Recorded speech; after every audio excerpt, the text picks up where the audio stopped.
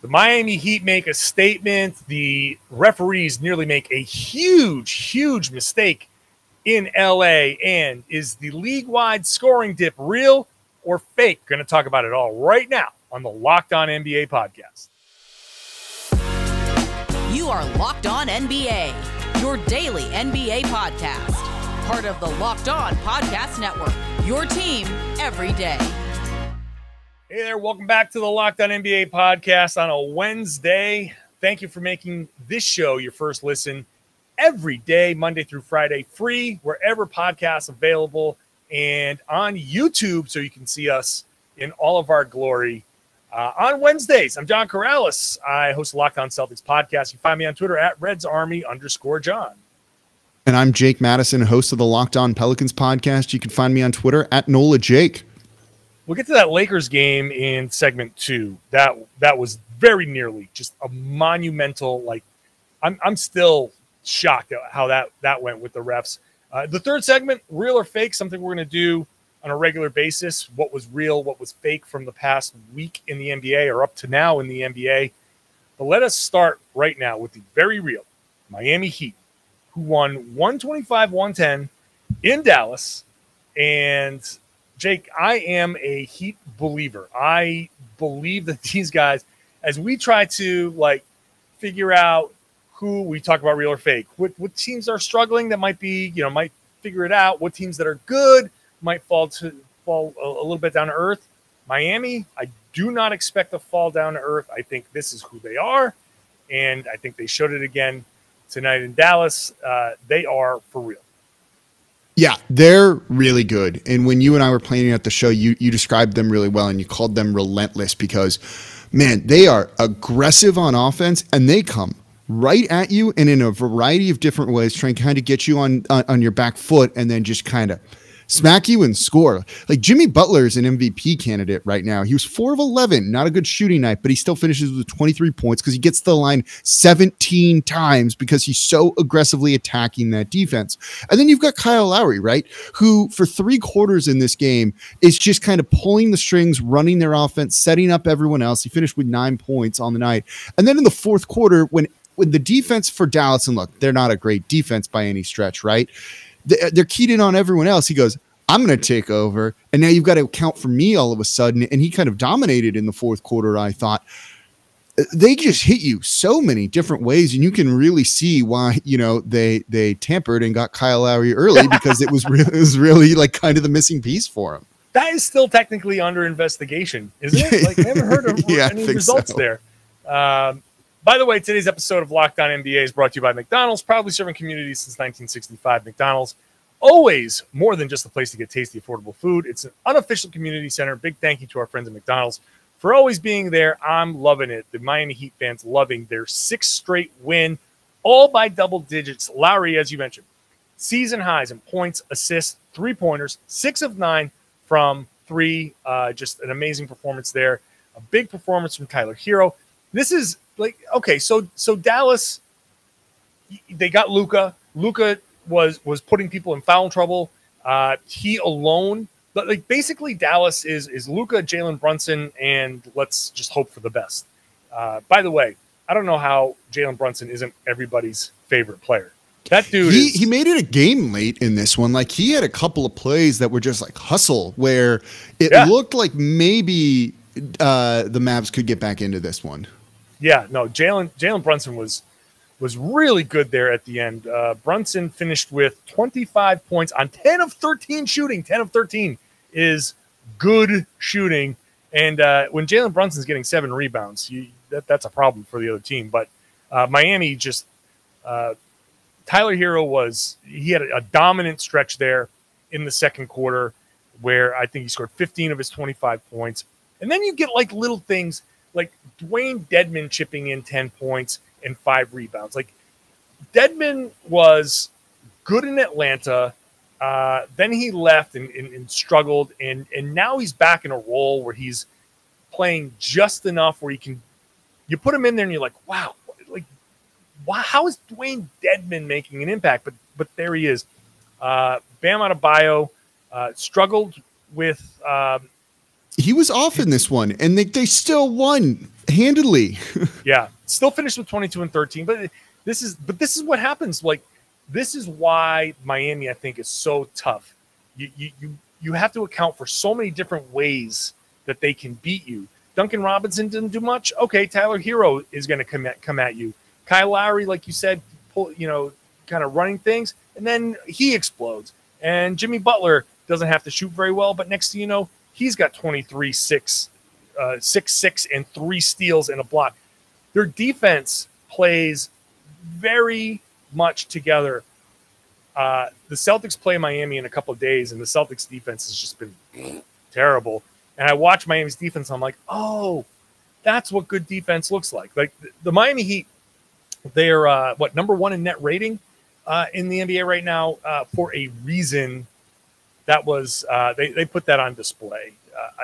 There's nothing I can't say enough good about the Miami Heat, which is a problem for people who might be listening to me on the Boston side, but it's the truth. Miami is for real, and I think they're going to be at the top. You have the potential here, Jake, that if Brooklyn still kind of scuffles along and Milwaukee is just kind of up and down and they don't really care too much about the regular season, Miami could sneak in, get a 2 seed, maybe better. Yeah, I wouldn't doubt that. Again, I still think Milwaukee's the class of that conference, but look, if Jimmy Butler keeps playing like this, healthy, rested, they're going to be in contention. They're just too talented. And also, again, you talk about how their defense looks really good. They're clearly very small on offense. Coach Spo is one of the best coaches in the league and been there for so long, and there's a reason for it, and that's going to be a big part of their success too. All right, let's jump to the next TNT game, which was the Phoenix Suns and the New Orleans Pelicans. Phoenix wins 112-100. Jake, you are the Pelicans guy. This one had to hurt. You guys, led by 20 and did not win this game.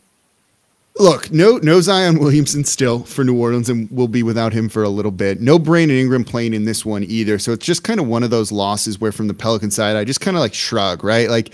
Cool. They were forcing a ton of turnovers left and right for the first 3 quarters. Rookie Herb Jones, 2nd round pick, by the way, really limited Devin Booker. He had an off shooting night, just 7 of 20 from the field.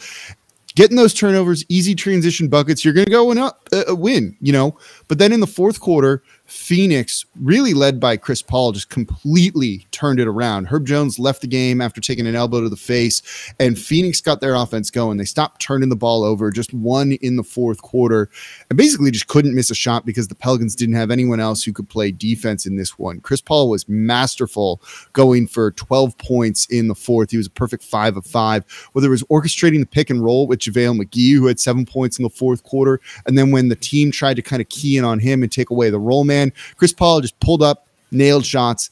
That was all she wrote. It was just a team with the better players ultimately winning in the end, and it's a 20-point loss for New Orleans. But what are they supposed to do without Zion Williamson or Brandon Ingram? And in this one, by the way, Chris Paul takes sole possession of 3rd place all time in the career assist list. So he was incredible and just kind of sparked that comeback, led them to it. It's nothing we haven't seen before, though, from him, I think. Yeah, 6 assists in the 4th quarter. Wow. Every time I looked up, because I knew you'd be very focused on this game, so I was focusing on other games. But every time I looked up, it was, JaVale McGee! Oh, God, JaVale's going off in this 4th quarter. That was kind of fun to watch. All right, and then let's wrap this up just by mentioning the Milwaukee Bucks, 117-89 winners against the Detroit Pistons. The Milwaukee Bucks end a 3-game losing streak. Giannis, 28 points, 9 assists, 8 rebounds. Maybe the bigger story is that Cade Cunningham in his 2nd NBA game comes in 2 for 14, 0 of 9 from behind the arc. He's 3 of 22 overall this season, and he's missed all 14 of his 3-point attempts. A rocky start for Cade Cunningham, but it was never supposed to be all roses over there in Detroit, but Milwaukee gets that win. All right, we're going to come back. Utah, Sacramento, Houston, and the Lakers, and just a mind-boggling officiating mistake. This episode of Locked On NBA is brought to you by McDonald's, proudly serving communities since 1965. Jake, do you have a favorite McDonald's meal that you go to?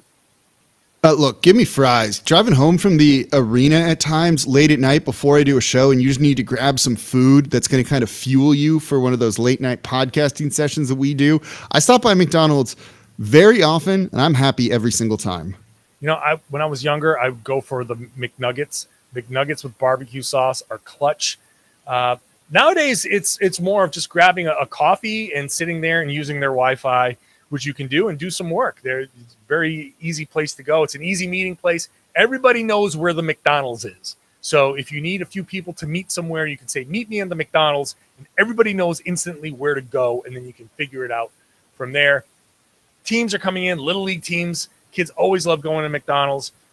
Birthday parties there, just whatever. McDonald's is kind of like this big meeting place that kind of serves the community. So head on over to your local McDonald's and refuel and connect. Jake, one of these days we can get together for a little in McDonald's. Maybe the local McDonald's will let us do a show in there. If they want to pay me in fries and McNuggets, I'm good. I'm totally cool with it. You know what that would make me say? I'm loving it. Thank you, as always, for making Locked On NBA your first listen every day. Why don't you make the second listen every day? One of our other team podcasts, there's a Locked On for every team. So if you're wondering about the Milwaukee Bucks or the Detroit Pistons, the things that we talk about a little bit here, but you want to go more in depth, Locked On Pistons, Locked On Bucks. We're about to talk about the Utah Jazz and the Sacramento Kings. Locked On Kings, Locked On Jazz. All of our teams, Locked On Celtics, Jake's Locked On Pelicans. Very in-depth, local experts going to have you covered. So we'll start the conversation here.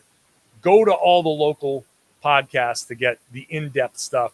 Utah Jazz, 119-113, winners over the Sacramento Kings. They fought hard for this one. This was the fourth game in 6 nights for the Utah Jazz. So they started off slow. They needed epic games from Donovan Mitchell and Mike Conley, who combined for 66 points. Donovan had 36. Conley had 30. Daggers late in the game. Sacramento almost pulled this off. If not for a tough night for Fox, they might have pulled this off. Yeah, he didn't score in the first half of this game. He finished with just 13 points on the night, 4-15 shooting overall. But look, they got contributions everywhere, and that's what I thought was kind of most impressive from them. Harrison Barnes, 23 points. He's been like quietly very good for them this year. Buddy Hield's coming in off the bench. I know they've talked about trading him, but when you go 5 of 7 from deep, that's a real good bench option to have en route to 19 points from him. Donovan Mitchell off the bench, 18 points as well. Just kind of contributions off the board kept him in this game. And look, normally when you have De'Aaron Fox have a game like that, this one is like over by the middle of the third quarter, and wasn't the case for the Kings tonight. Yeah, look, they fought. And look, the Kings, there's something to cheer for in Sacramento this year. Oh, yeah. That's clear, and that's exciting. And, you know, for Kings fans to look at this and say, oh, okay, I get this. That's important. Now, the question is, do they continue to hold on to Hield or Harrison Barnes? This could simply be a case of Barnes and Hield playing their way into a position to be traded. And, hey, you know what, for the Kings? Might not be the worst thing in the world, because if those guys are playing well, then maybe a Philly says, okay, you know what? We find these trade pieces acceptable in a Ben Simmons trade. I don't know if – I'm just throwing it out there. I don't even know if Sacramento would want Ben Simmons at this point. But point is, if you've got these pieces and you feel this excitement and, you know, they're playing their way into higher value, maybe you cash in on them. Or maybe, you know what, maybe the Kings just say, it's more important for us to make a playoff push. And, hey, playing the way they played tonight, that playoff push doesn't seem unrealistic. You get a little bit better performance from De'Aaron Fox. You shore up the defense a little bit. Davion Mitchell looks like the real deal. They needed real tough play down the stretch in Utah. Rudy Gobert with 20 rebounds. Just controlled the boards all game in this. No answer for that. In the regular season, there's not going to be an answer for that. Like, if he's playing like that, you have to be on point. And, you know, when they shot 45%, Sacramento did, you got to shoot 50% when Gobert is protecting the paint like that and grabbing rebounds, and that's hard to do. So, but playing like this, playing the way Sacramento did in this game, they're going to win plenty of games playing like this. Yeah, look, they're in contention for the play-in tournament. They will be all year long. You know, that's a big step forward for the Kings, I think. All right, let's get to the late game. The LA Lakers and Houston Rockets. 119-117 Lakers win, which was, I mean, look, the Lakers had already lost to the Oklahoma City Thunder. Losses to the Thunder and the Rockets within the first couple of weeks of the season would have just been Armageddon in LA. They avoid it. Okay, let's just get to, like, the numbers are what they are, right? The story of the game is the Rockets, you know, plucky Rockets, whatever, they got a little too sloppy at the end. LeBron in the fourth quarter went berserk. He ends up with 30 points, 10 assists, 4 rebounds, crushed it in the fourth quarter, saved the Lakers. But I think the big story here is how the officials handled the blown free throws. So let me explain this. Kent Bazemore was fouled. They said it was the 5th Rockets foul, and they gave him 2 free throws. It turns out it was the 4th Rockets foul. They didn't realize that until a couple of plays later. They review it. They take the points off the board. But, Jake, when you make 2 free throws, the other team takes the ball out of bounds and gets the ball. When you foul a guy and you're supposed to get side out, that's supposed to be the Lakers' possession. The officials got extraordinarily lucky that the last shot of Houston had the last shot of the game, and it had a chance to go in. It was a 3-pointer. If that had gone in, the Lakers would have had a real legitimate gripe and protest for this game. Yeah, this is one of those situations where we could have actually seen a game outcome changed under protest and not just in like a Daryl Morey want to scream about something kind of way. This basically took away a possession essentially for the Los Angeles Lakers and whatever they could have done with that. And look, this game came down to the final shot. You had Jalen Green with a Damian Lillard-esque 3-pointer to really bring them within 2. The Rockets inbounded the ball, got fouled, they got it back in again, and they missed the 3-pointer that would have won them the game. But if they had won by 1 point, the Lakers, who basically lost a possession, just deleted essentially from this game, would have had an absolute, entirely valid case, in my opinion, to protest this game and say they should have won, or that you've got to kind of replay it from a certain point. And we would have led the show off with that because it would have been a nearly unprecedented situation. The refs are so lucky that didn't happen, because that's probably not the way the league wants to kind of be in the headlines for. Yeah, man, it was like a close call. Like, I don't know how that happens. I don't know what the protocols would be to kind of rewind the game, because at that point you just let it go on too long. I don't know. Is it the Lakers official scorer who missed that sort of thing? Like, there's some questions, and the league probably needs to have something in place if this ever comes up again, because this would have led the rest of the week. And it's like the marquee team in the league, right? It's the Lakers. The Lakers who are, it's one thing if it's like OKC, whatever, they're going to be terrible anyway. The Lakers, oh man, like this would have been disastrous. Like, I don't even think that's hyperbole to say. No, that's not hyperbole at all. You know what? It's kind of weird because I was at the Celtics, the last home game. I'm losing track, but there was a scoring mistake that lasted for like half of a quarter. That 2 extra points were on the board. And everybody was just thinking like, oh, the Celtics are up. And they ended up being down 2. And look, when you're playing and you see we're up, you that affects you mentally. To think that a score is a certain score and time is winding down, you're looking, that affects, hey, I need to put up a 3, or maybe I need to push this a little bit. This really is, and we haven't as of yet seen a pool report or any quotes out of LA here about this. Wait, actually there is some, but yeah, they're kind of blowing it off in LA because they won the game for now, at least LeBron and Anthony Davis. But if they had called it the right way, there would have been 2:31 on the clock, and the Lakers would have had the ball. And it wasn't until later on that they realized this. They should have just said, hey, you know what? We're going to go back. We're going to give you guys like a timeout.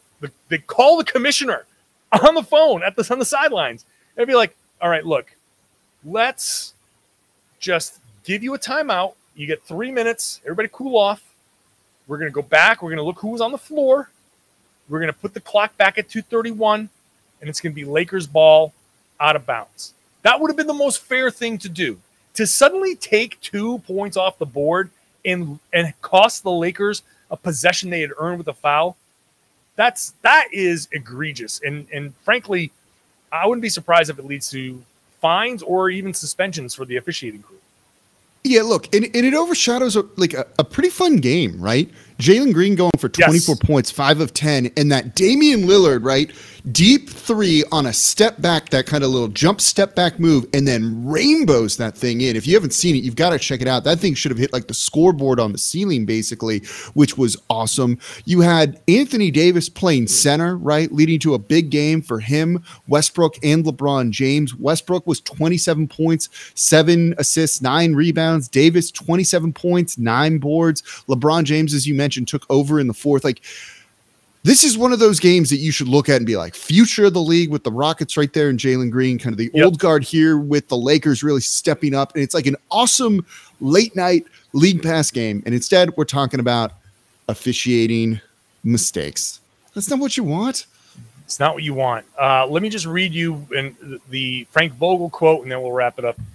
He says, that's definitely something the league has to look at. I understand the mindset to get it right, but it was their 4th foul, and they gave us free throws. You're only supposed to get free throws on the 5th foul, so we shoot the free throws and play resumes.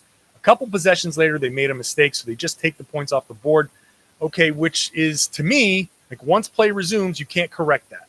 The league's got to look at that because they can't give us that possession back. If it was corrected at the time of the call, we get the ball on the side, and it's our ball. Once that goes away, you just take the points away, and you don't give us the possession back. You can't correct that at any point. So I'm very frustrated by that. The league has to look at that, which I'm sure the league will. This is going to be a story that continues as we move forward. But Locked On Lakers for sure will have much, much, much more on that. We're going to come back with our real or fake. And is the league's scoring dip real or fake?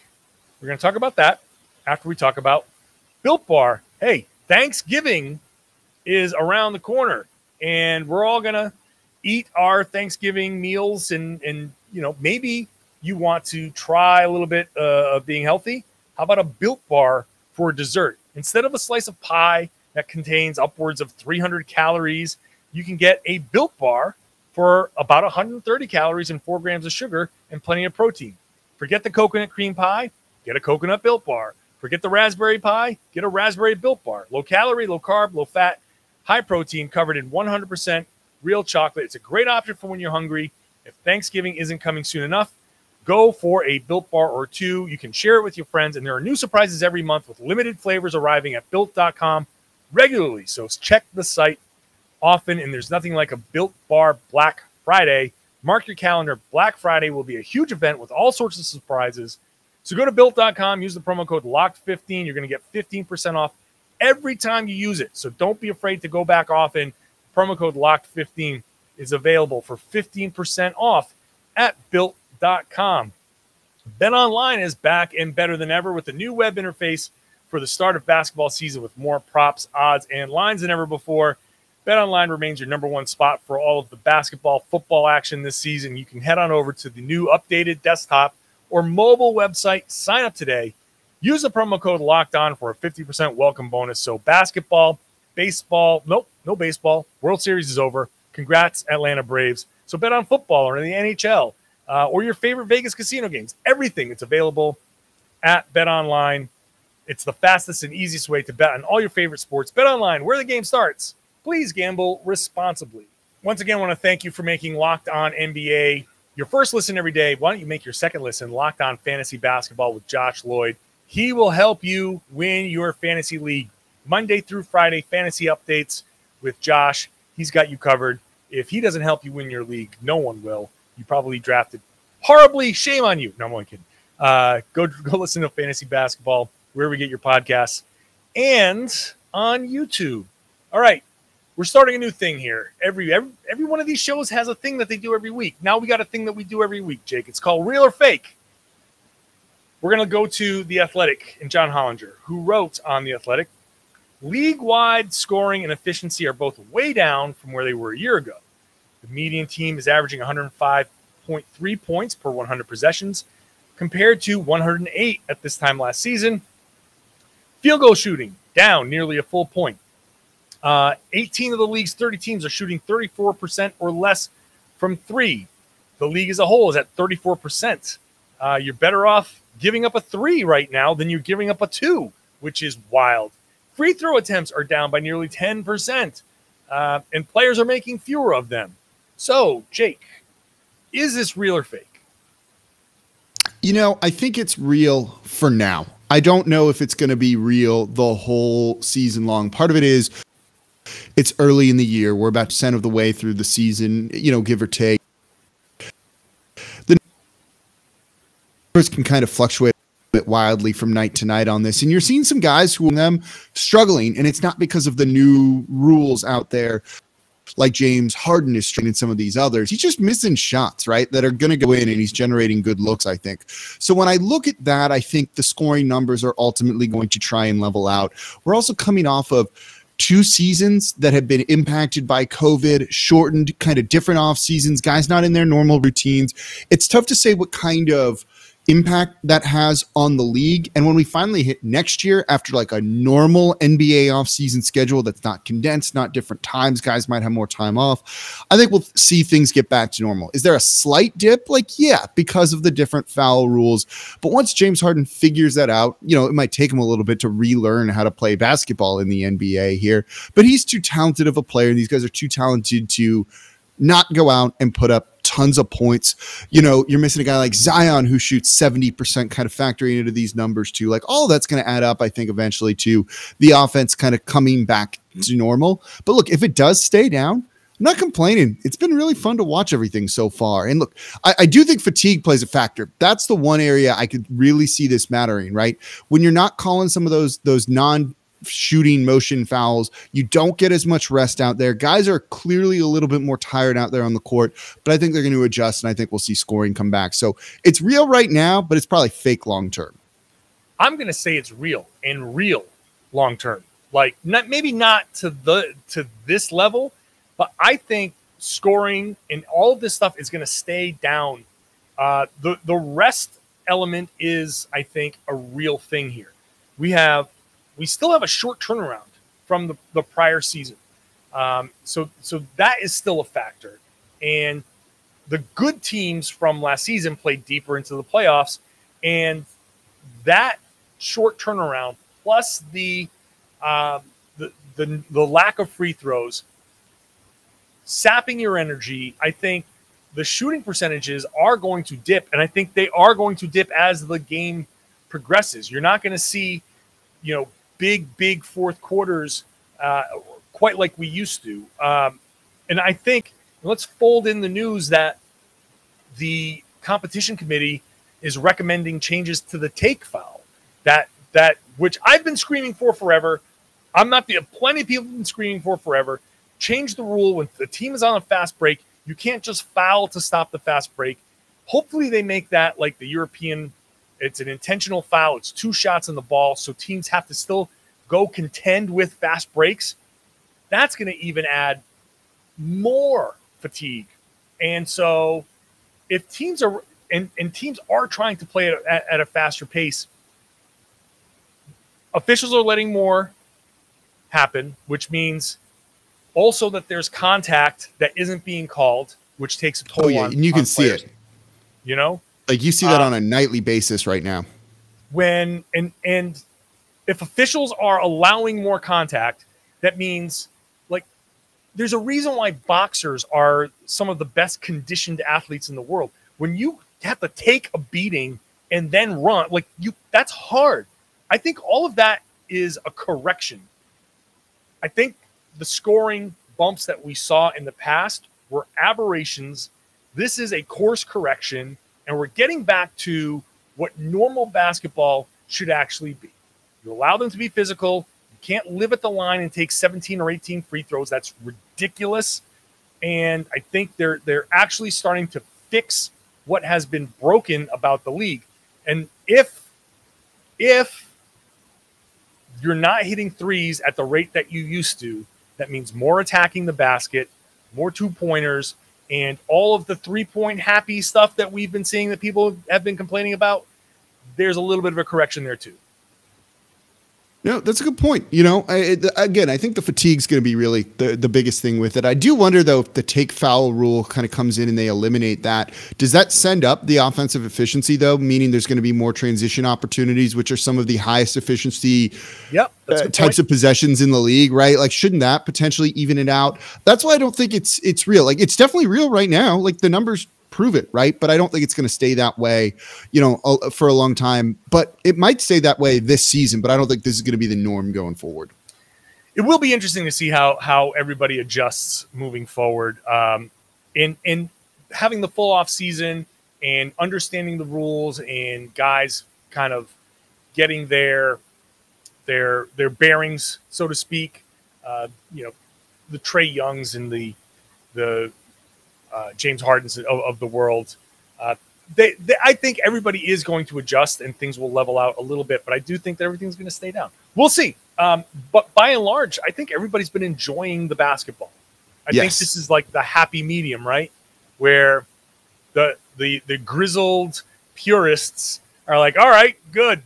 Let's nothing wrong with taking a forearm and just having to get up and dust yourself off, right? That's kind of me. I come from the hard foul era. So no, look, it's been fun. Games aren't, they're about the same length of time, but it just feels like they're playing more and it's not coming down to free throws and just unnatural stuff. Cool. Let the basketball shine through, which is what we're kind of seeing. That's right. All right. That's going to do it for this show. So thank you for shining through 34 minutes of Locked On NBA. Really appreciate you doing so. On Wednesdays, I'm John Karalis, host of the Locked On Celtics podcast. Find me on Twitter at RedsArmy_John. And I'm Jake Madison, host of the Locked On Pelicans podcast. You can find me on Twitter at NolaJake. Make sure you're subscribed to the show wherever you get your podcast. Free, daily, available everywhere. It's on YouTube. And tomorrow will be Jackson Gatlin, Matt Moore. They'll carry you through and rotating hosts all week. So subscribe, watch on YouTube, share the podcast. Tell everybody that they should be watching the Locked On NBA podcast here on the Locked On Podcast Network.